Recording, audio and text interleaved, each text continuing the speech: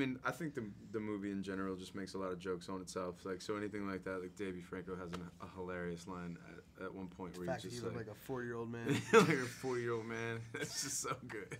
Right. It's so good. The movie makes fun of itself in the very beginning of the film. Yeah. You know, We calling talk out about how uncreative we are. uncreative and unoriginal it is to rehash old things.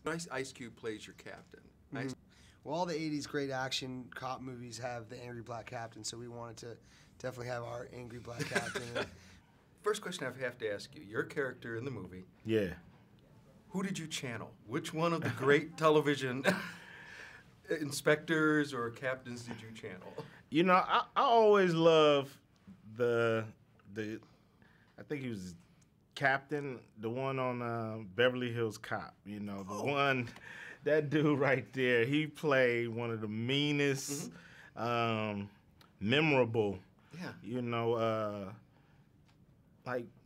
It's like you remember that movie, but you still remember him. Yeah. Out of all the stuff, and he's not even in that movie a lot, but you know, you kind of look forward to having Eddie Murphy get chewed out by this dude, and so I wanted to play this cliche character that you've seen 1,000 times, but I wanted to be memorable. You know, I wanted to have my jabs at Jonah and Channing, and to be able to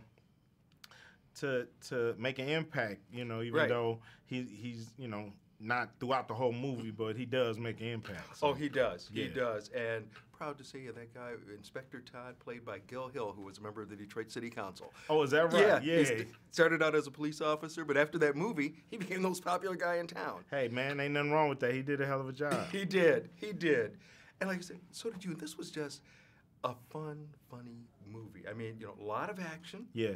And just, like I said, just the way everybody played with each other and against each other and all like that. And we let the audience in on what everybody's thinking. You know, it's kind of like we kind of let the audience basically not just watch it, but be a part of it and you know, wink and hand and here's what we're doing, and let's laugh at the fact that we even trying to pull this off. So tell me about this whole experience. What was this like? I mean, it just looked like it was a fun day. It had to be every day. Oh, it was great. It was, and I'm glad that translated because we really did enjoy each other.